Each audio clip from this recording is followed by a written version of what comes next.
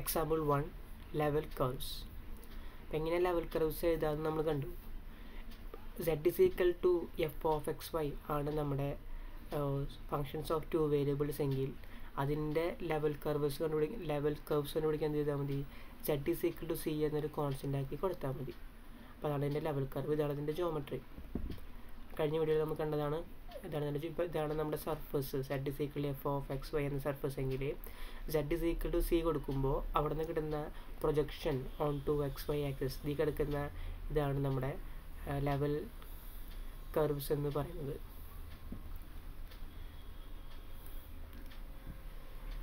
Example നോക്കാം. The level curves of the function f of xy. ഇതാണ് നമ്മുടെ function f of xy is equal to y square minus x square. ഇതിൻ്റെ level curve കണ്ടുപിടിക്കണം. അപ്പോൾ എന്ത് ചെയ്താൽ മതി? ഈ f of xy equal to ഒരു c എന്ന കോൺസ്റ്റൻ്റ് ആക്കി കൊടുത്താൽ മതി. That is y square minus x square is equal to c. ഇതാണ് ഇതിൻ്റെ ലെവൽ കർവ്. ഇനി ലെവൽ കർവിൻ്റെ ജോമെട്രി നോക്കണമെങ്കിൽ സിക്ക് വ്യത്യസ്തങ്ങളായ വാല്യൂസ് കൊടുക്കുക. ഉദാഹരണം, സിയുടെ വാല്യൂ ഗ്രേറ്റർ ദെൻ 0 ആയിട്ട് എടുക്കുക. Greater then 0. അപ്പോൾ അതിനെ ഞാൻ 1 ആക്കി കൊടുത്തെന്ന് വിചാരിക്കുക. c is equal to 1 ആണ്. അപ്പോൾ y square minus x square is equal to 1. ഇത് കണ്ട് ഏത് ഫോമിൽ നമുക്ക് ഓർമ്മ വരണേ? സാധാരണയായിട്ട് ഒരു ഹൈപ്പർബോളയുടെ ജനറൽ ഫോം എന്താ? x square by y square minus y square by b square is equal to 1. ഇവിടെ എയും ബിയും എക്സിൻ്റെയും വൈൻ്റെയും താഴെ കിടക്കുന്ന കോൺസ്റ്റൻസി 1 ആണ്. So y square minus x square is equal to c എന്ന് പറഞ്ഞാൽ അതൊരു ഹൈപ്പർബോളയാണ്. ആ ഹൈപ്പർബോളയുടെ പ്രത്യേകത എന്താ? ഇങ്ങനെയാണ് ഹൈപ്പർബോളയുടെ ഷേപ്പ് വരാം. എക്സിനാണല്ലോ നെഗറ്റീവ് വന്നിട്ടുള്ള എക്സിന്, അതുകൊണ്ട് ഇത് ഇങ്ങോട്ടാണ് കിടക്കുക. y ആക്സിസിലോട്ടാണ് ഇങ്ങനെ ഹൈപ്പർബോള കിടക്കുന്നത്. അപ്പോൾ c is equal to 1 ആകുമ്പോഴാണ് നമുക്ക് ഈ ഹൈപ്പർബോള കിട്ടിയത്. c is equal to ഒന്നുകൂടെ 1നേക്കാൾ താഴെ വന്ന് എന്ത് വരും? ഇങ്ങോട്ട് കുറച്ചുകൂടെ ഒന്ന് അടുത്തടുത്ത് വരും. അപ്പോൾ അതാണ് സിയുടെ വാല്യൂ പോസിറ്റീവായുള്ള കേസ്. ഈ സിയുടെ വാല്യൂ ലെസ് ദാൻ 0 ആണെന്ന് വിചാരിക്കുക. ഉദാഹരണത്തിന് c is equal to -1. അപ്പോൾ y square minus x square is equal to -1. ഞാൻ ഈ -1 കൊണ്ട് ത്രൂ ഔട്ട് ഇതിന് മൾട്ടിപ്ലൈ ചെയ്യാം. അപ്പോൾ എന്ത് കിട്ടും? x square minus y square is equal to +1. x square by a square minus y square by b square is equal to 1. ഇതാണ് hyperbola. നമ്മൾ പഠിച്ചിട്ടുള്ള സാധാരണ ഹൈപ്പർബോളയുടെ standard form. x square minus y square is equal to 1 എന്ന് പറയുന്നത്. അതെന്ന് പറഞ്ഞാൽ ഇങ്ങനത്തെ ഹൈപ്പർബോളയാണ്. X ആക്സിന് ഇങ്ങനെ ചുറ്റും കിടക്കുന്ന ഹൈപ്പർബോളയാണ് നമുക്ക് കിട്ടുക എപ്പോൾ c is equal to -1 ആകുമ്പോൾ. ഇനിയൊരു പോസിബിലിറ്റി ഉള്ളത് സിയുടെ വാല്യൂ 0 കൊടുക്കാനാണ്. If c is equal to 0, then y square minus x square is equal to 0. That is y square is equal to x square. That is y is equal to +or minus x. അപ്പോൾ എന്തുണ്ടാവുക? y is equal to x എന്ന് പറഞ്ഞു കഴിഞ്ഞാൽ അതൊരു straight ലൈനാണ്. ഈ കിടക്കുന്ന straight ലൈനാണ് y is equal to x എന്ന് പറയുന്നത്. Then y is equal to -x എന്ന് പറഞ്ഞാലോ ഈ കിടക്കുന്ന straight ലൈനുമാണ്.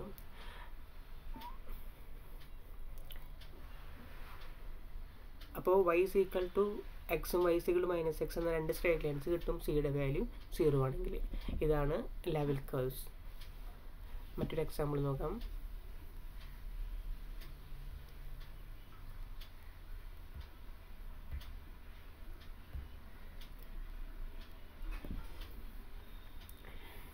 Functions of 3 or more variables.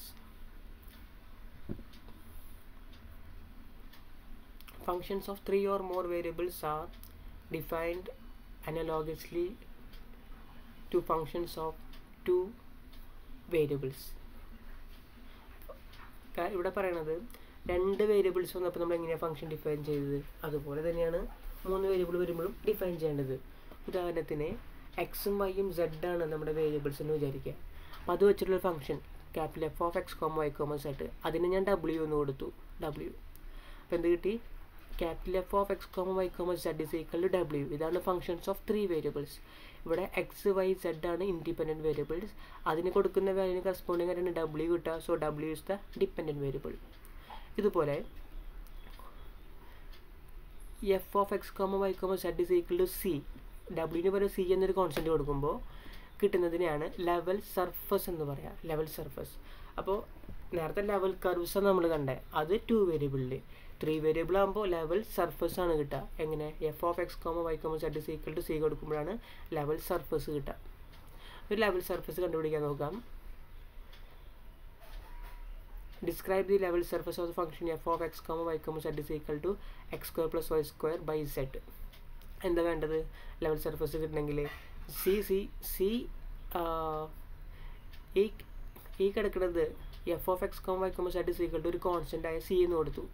അപ്പോൾ നമ്മളതിന് ആ സി ഞാൻ നോട്ട് ഈക്വൽ ടു 0 ആക്കി കൊടുത്തു. So X square plus Y square by Z is equal to C, that is X square plus Y square is equal to C set. ഇതാണ് ഇതിൻ്റെ level curve, level surface. ഇതിൻ്റെ ജോമെട്രിയാണ് ഇവിടെ കാണിച്ചിട്ടുള്ളത്. നിങ്ങൾക്ക് നോക്കിക്കഴിഞ്ഞാൽ ഇത് മനസ്സിലാവുന്നതാണ്. ഇത് പരാബോളോയിഡ്സ് ആണ് കിട്ടുക. കണ്ടാണ് എക്സ് സ്ക്വയർ ബൈ എസ് ഇവിടെ ഉണ്ടാവും. പരാബോള എന്ന് പറഞ്ഞാൽ എന്താ, Y square is equal to 4x. അപ്പോൾ എക്സ് സ്ക്വയറും വൈ സ്ക്വയറും 3Dയിലേക്ക് എത്തുമ്പോൾ ഇത് പരാബോളോയിഡ് ആവും. കാണുമ്പോൾ നമുക്ക് തോന്നും ഇതൊരു എലിപ്സ് അല്ലേ കിടക്കണേന്ന്. എലിപ്സ് അല്ല. എലിപ്സ് ആണെങ്കിൽ എന്താ വേണ്ടത്, X square by A square plus Y square by B square is equal to 1 വേണ്ടത്, 1. അപ്പോൾ നമുക്ക് തോന്നും ഇതിനെ സി സെഡ് കൊണ്ട് ഡിവൈഡ് ചെയ്ത് കഴിഞ്ഞാൽ 1 കിട്ടില്ലേ. ഡിവൈഡ് ചെയ്യാൻ പാടില്ല. സെഡ് എന്താണ്, സെഡ് നമ്മുടെ ഒരു വേരിയബിളാണ്, ഇൻഡിപെൻഡൻറ്റ് വേരിയബിളാണ്. അപ്പോൾ അങ്ങനെയൊന്നും ചെയ്യാൻ പാടില്ല. അപ്പോൾ ഇത് പരാബോളോയിഡ് ആണ്, അല്ലാതെ എലിപ്സോയിഡ് ആയിരിക്കില്ല ഇത്. അപ്പോൾ അതിൻ്റെ ചിത്രമാണ് ഇവിടെ കാണിച്ചിട്ടുള്ളത്.